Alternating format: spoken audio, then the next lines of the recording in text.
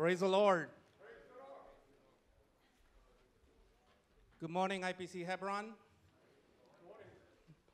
It is only by the blood of the Lamb that we are saved, as we were singing. Amen. To redeem what was taken at the first tree in Eden, Jesus was willing to be hung upon another tree, which is the cross. Amen.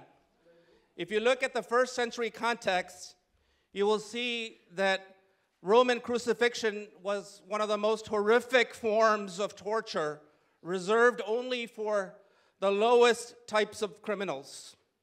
It was associated with severe shame, and not only were Roman citizens exempt from this humiliating death, but even the word crucifixion was avoided in social gatherings. And so in the Jewish mindset as well, crucifixion was seen through the lens of Deuteronomy 21, verse 23, that said that anyone who hangs upon a tree is cursed.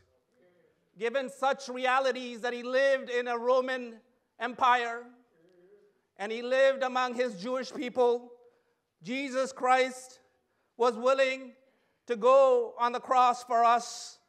And by him going on that tree for us, he leveled the playing field, that you don't have to be a Jew anymore, that every Gentile, you and me, every Malayali, every other non-Jew can be brought to the foot of the cross. And that's what we will meditate on today as we study from the book of Acts, chapter 25, and verse 26, verse 1 through 23. So if you would turn to Acts chapter 25 and 26 as you meditate upon the cross of Christ. We will study a sermon that is entitled, Detained Without Just Cause, Yet Double Cured. Let me repeat that. Detained without just cause, yet double cured. The subtitle I gave it, Nevertheless, he persisted to Rome, where Paul said, I appealed to Caesar. If you look at the background of the Roman Empire, you'll see that in 509 BC, Rome was ruled by the neighboring Etruscan kings, and it was only in 500 BC that it became a minor city within Italy. And it was in 200 BC that the Rome Republic conquered the rest of Italy. And so it was just that boot of Italy that was Rome, or the Roman Republic. But it was in 27 BC that the Republic became an empire, and it was the empire that ruled all of Europe and all of that land for the next 400 or so years. And we see that we're studying Paul as a prisoner. We talked about him in Jerusalem and how he went before the Sanhedrin. We went last week and started to talk about how he went before Antonio Felix and Drusilla. Justin covered that last week. Today we will look at how he appeared in front of Governor Porcius Festus and also in front of Herod, King Agrippa II, and Bernice. At the end of this, Paul will appeal to Caesar and will be sent to Rome before the Emperor Nero and will eventually lead to his execution in Rome. Let me remind you what the Holy Spirit had told Paul, that you would be my witness for me in Rome as well. And Paul, when he was converted, the Lord had told him that you would be my witness before me in front of kings. And so some of the promises that the Lord had made is coming to pass in this portion that we will look at. As you see in this picture, you see that Rome was just a small little portion when it started in 500 BC, around the shin of that boot of Italy. And then within a matter of a few hundred years, the Roman Empire spanned across the entire land there. if we were to think about the land mass from Britain to Alexandria, it would be as big as the land from Seattle, Washington to Florida. That's how much the land mass was. But obviously there was an ocean in between, the Mediterranean Ocean. And Rome was set up that it was ruled by Caesar, or an emperor that was the head person. But for the Jewish parts, there was a king assigned, and there was also governors for each smaller areas that were assigned. That's at least my understanding of it. And in order to understand this portion that we will study today, we will need to have some understanding of this. If we can go to the next slide, we will look at Paul's voyage to Rome, his death and arrest. Some people call it the fourth missionary journey. Although not a lot of people were saved except in the island of Malta, when the people see that he's bit by the snake and he is not dead, many come to the Lord.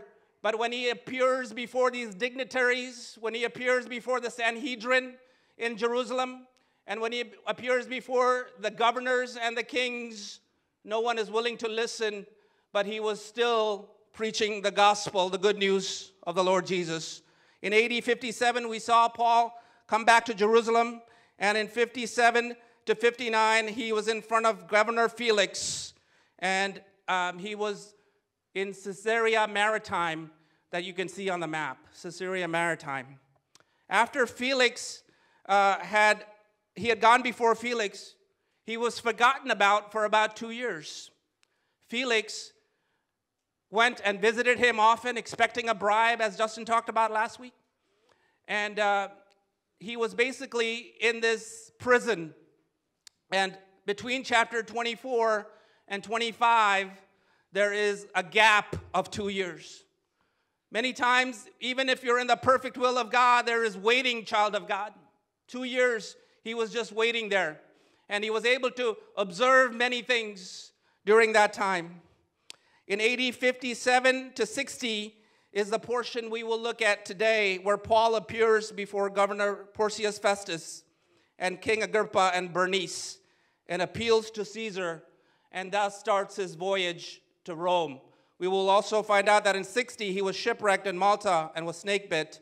And in 60 to 62, he's under house arrest in Rome, where he writes the most beautiful epistles, the canonical epistles, the prison epistles.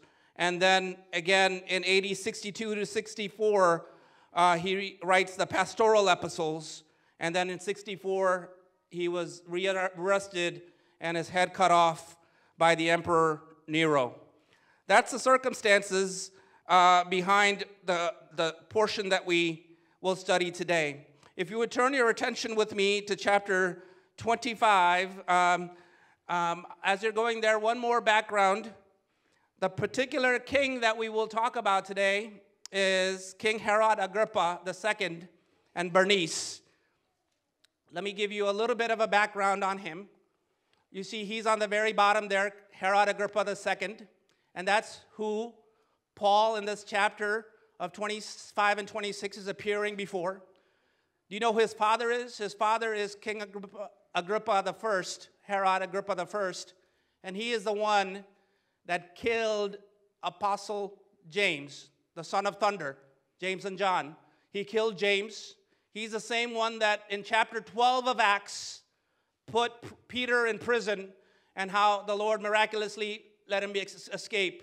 And in that same chapter, we see that when he was speaking, people said that he sounded like God, and when he would not give the glory to God and took up all of the glory to himself in Acts chapter 12, we're reminded that the worms ate him, and then he died. That's Herod Agrippa I. That's the father of the person that he's appearing before. If you look at his uncle, his great uncle, Herod Antipas, he is the Herod that had John the Baptist beheaded and his head on a platter. The wife of Philip, Herodias, wanted that, and the daughter danced before him and asked for this wish, and Herod Antipas had to give in and executed John the Baptist. He was also the one that tried, when Pilate brought the case before him, he said no and sent it back to Pilate, the case of Jesus and his death. And then we go all the way back to his great-grandfather, Herod the Great, and we see it in Luke and Matthew, the early portions. We see he's the one that was ruling at the time of the birth of Jesus. We know that the magicians, or not the magicians, the wise men from the east went and saw this Herod the Great and said, there is a king of the Jews born. And so when the wise men tricked him and went another way, he is the one that ordered that every boy under 2 be killed. So this is the kind of person that he is standing in front of. The great-grandfather, the grand-uncle, or the great-uncle, and the father and the lineage. The more important thing is they were Edomites. They were descendants of Esau. If you study the book of Genesis, and also in Romans chapter 9, as we studied in Sunday school this morning, we see that God had chosen Jacob over Esau. And the Edomites always represented the world. And we see here an example of after the death of the Lord Jesus on the cross, Herod Agrippa had a chance for salvation. Even though they might not have been chosen in the Old Testament times to be in the lineage of Jesus, here after the death, burial, and the resurrection of Christ, Herod Agrippa hears the gospel and he rejects it, is what we will see. So if you would come with me to Acts chapter 25, we will look at this portion quickly and then get into a small study, theological study. So we see that 3 days after Festus became the king, so Felix was removed, and 3 days after Festus became the king, he went to Jerusalem. And the people, the high priests and the Sanhedrin came out to Festus and said, hey, do you know about this guy that's in prison there for 2 years? His name is Paul. And we want him to come back to Jerusalem to stand trial, and we want to bring him back. And Festus probably was told by Felix about him and said, no, his jurisdiction was in Caesarea, and he needs to stay there. If you guys want to come with me, you can. I'll go back in a few days. And so we see that the Jews, the lawyers and the Jews came and tried to accuse Paul, and no charges would stick. We see that Paul is answering that I have done nothing wrong to anyone, to the Jews, the Gentiles, to the temple, nothing. I have done nothing wrong against the Jewish religion or the temple or Caesar, period, he said. And Festus had to rule that he had done nothing wrong. But he still asked him, do you want to go to Jerusalem and be tried there? And that is when Paul, using his shrewdness likely, said, no, I am at the highest court here in Caesarea. I want to go to Rome. And I don't know if it went through Paul's mind what the Lord had told him, that he would be a witness for me in Rome. But he used that privilege to go and get that right to go to Rome instead of going back to Jerusalem. We see in those portions that if he had gone back to Jerusalem, there were people waiting to kill him. In chapter 23 and 22, we learned how there were 40 Jewish men that would not eat, and it was fasting to kill Paul until he is killed. And that's when his nephew finds out about the plot and saves him, and that's how he ends up in Caesarea to begin with. So he knows that if he goes back to Jerusalem, that he would be killed. And the Lord also knew that if he ended up a free man and Festus had let him go according to his ruling, then he might have also been killed, because he would have to go through land and go through many Jewish areas to get to Rome himself. But the Lord had a sovereign plan as well. And even though he was not guilty, there was no charges against him, he was still kept under lock and chain. And he was imprisoned in Caesarea. And then we see that there are some visitors that come to greet Festus. Festus had become the new governor, and there was a king that we just learned about, Agrippa II, Herod Agrippa King II, that came along with his half-sister Bernice, who also happened to be his wife, and came and after having some pleasantries, here Festus is at a loss. He's like saying, if I send him to Rome as he's requesting, which is his right to do that he goes to Rome, I need some sort of charge against him. If I send him to Rome, to Caesar, without a charge, then my job might be on the line, or my life might be on the line. Yes, I want to please the Jews and send him and not release him, which was in the plan of God likely, but he also needed some sort of charge against him, and so King Agrippa and Bernice heard the case. He told them about the case, and they were interested, and they wanted to hear the case of Paul. And that's what we'll get to in chapter 26.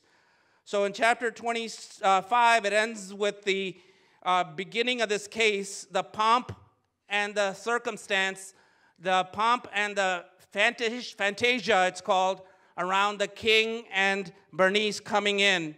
Can you imagine with me the royal king sitting on his throne and this poor prisoner Paul, who was, according to history, a shorter man, a bald man, and he was in prison clothes, and he was standing in front of this great pomp and circumstance.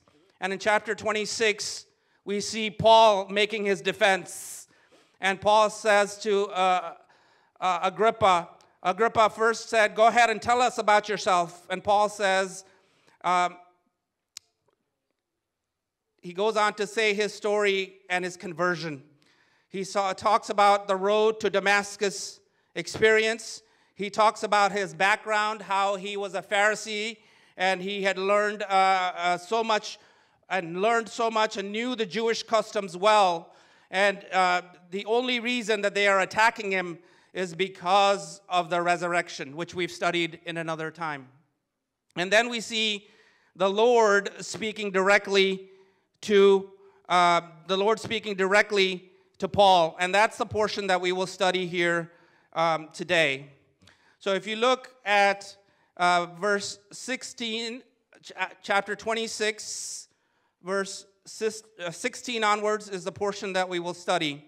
We already saw that Paul made his defense before Festus, and he's making his defense before King Agrippa and Festus and Bernice, and he is retelling for the third time his road to Damascus experience. And he adds some things that were not mentioned in Acts chapter 9 or 22 when he had a different audience. So for this particular audience, for the king, he adds some more flavor to it. And he adds some more details to his story. And we will look at that particular portion where the voice of the Lord Jesus spoke to Paul. You might see that that portion is red in your Bible. It's in the red letter, which means that Jesus is the one speaking. Verse 14 onwards, I will start with. And when all had fallen to the ground, I heard a voice saying to me in the Hebrew language, Saul, Saul, why are you persecuting me? It is hard for you to kick against the goads. And I say, who are you? And the Lord said, I am Jesus whom you are persecuting. So we've talked about this earlier in the series as well. A goad is a long stick with a pointed edge that is used to poke an oxen. And here, the Lord is telling Paul, it is of no use for you to fight against me because I have chosen you. You are going to be a weapon in my hands to bring the good news of the gospel to the Jews and to the Gentiles, to the kings and to the rulers. So there's no point in fighting me, Paul. And we see so many of we think Paul is far gone, right? He is the one that is hurting the Christians. And he is an enemy of the people of the way up to this point. And we have so many friends and family that we might think, man, there's no hope for them because they are so anti everything that I have to tell them about the gospel. But if Paul is an example for us, never give up, keep on praying. And at the right time, the Lord will use his goad if he had to prick them out and bring them into the saving grace and the knowledge of Christ. Never give up. child of God.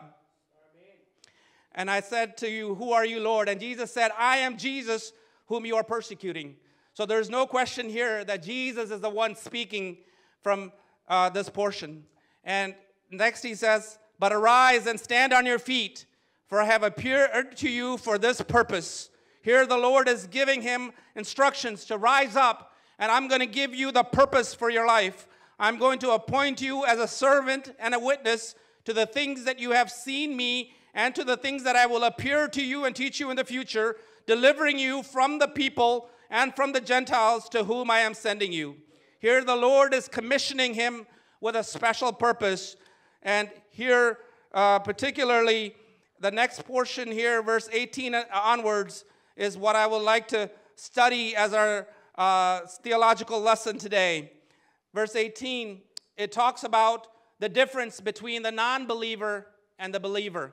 And it's the Lord Jesus teaching Paul what is the difference between the non-believer and the believer. And we see 5 different contrasts that I was able to come up with. If you can put that slide up. It's a gospel in a nutshell. Acts chapter 26, verse 18. We see to open their eyes so that they might turn from darkness to light and from the power of Satan to God, and that they might receive forgiveness of sin and a place, and in the King James it says an inheritance, among those who are sanctified by faith in me. So when I looked at it, I saw a comparing and a contrasting. Those who don't know Jesus are in spiritual blindness, but when Jesus is transforming their life with the gospel, we see a spiritual vision, an inner eye that is opened, that they can see the truth about Christ. Amen. The people that are in darkness and living in darkness don't know the gospel of the Lord Jesus. Anyone who does not know the gospel of the Lord Jesus, Jesus himself is saying they are living in darkness. They're spiritually blind. But if you want to live according to the gospel, you're living in the light. The people of this world are under the power of Satan, whether you believe it or not. But you can be transformed to the power of God when you believe in the Lord Jesus. They're easily beset by sins, but those who believe in the Lord Jesus are sanctified daily by the Holy Spirit, and they're able to live by faith in Christ alone, a sanctified life daily.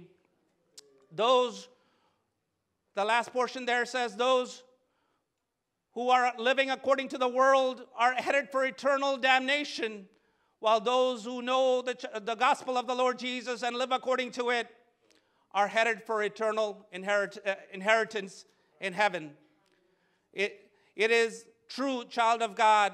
It is true, children, that the people around you that don't know Jesus, you don't think of them any differently, do you?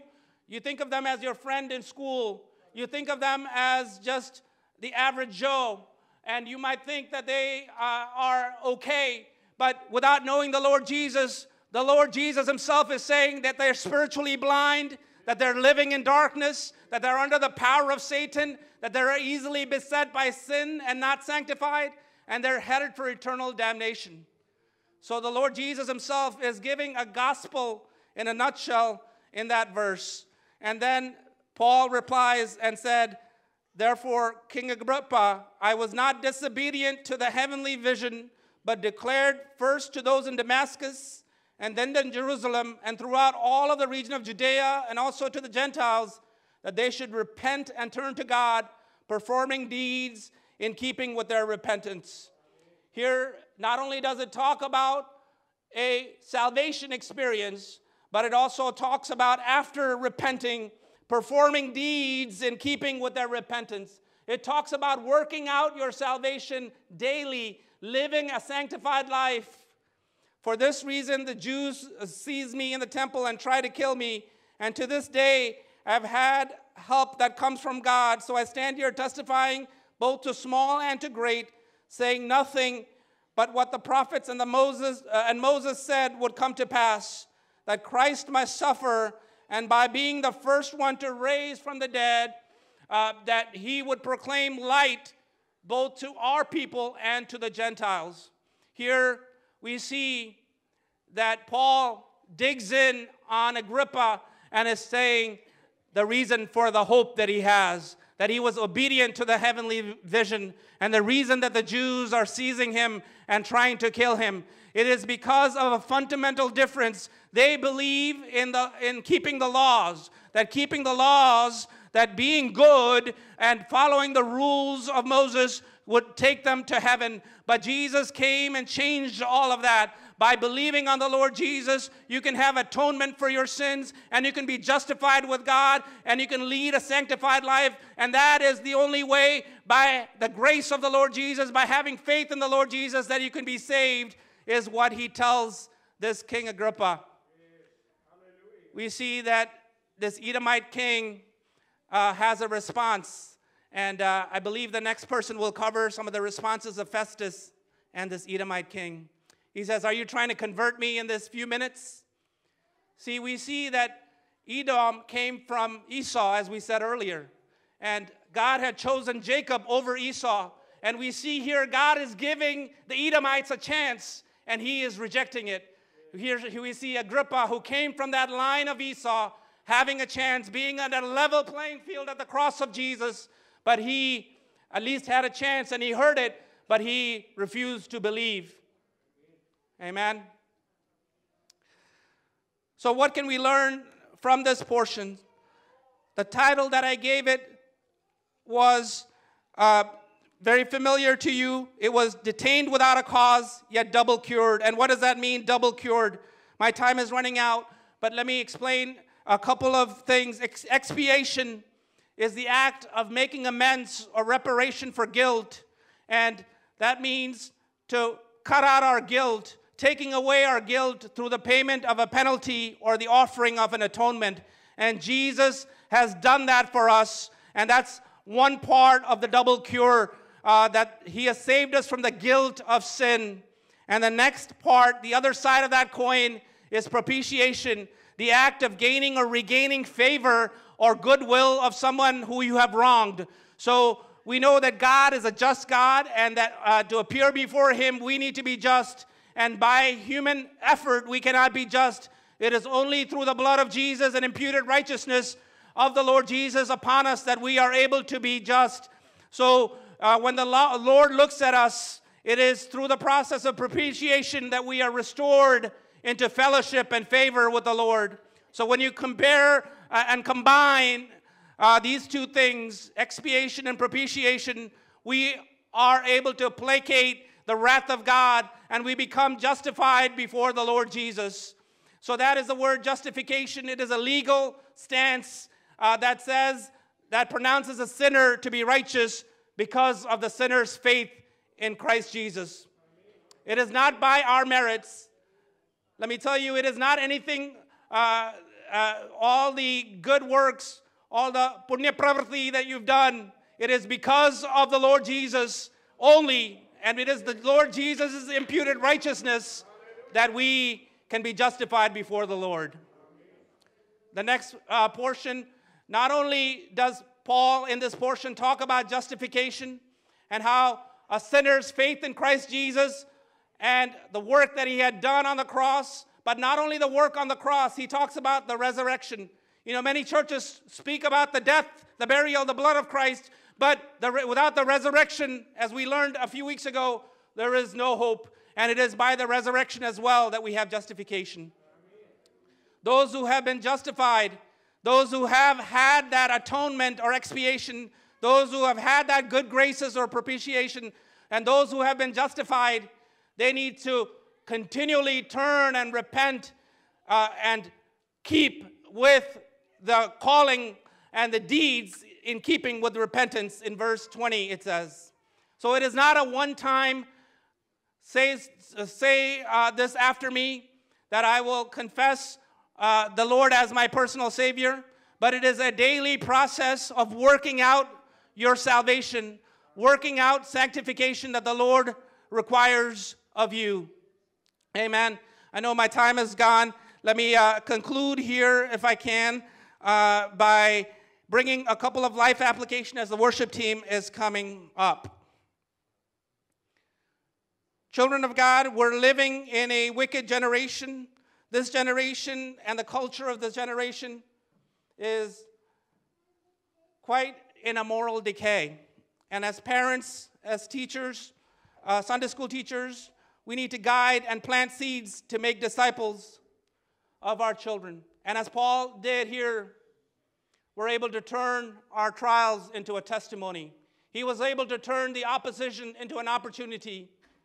He was ready to defend his faith.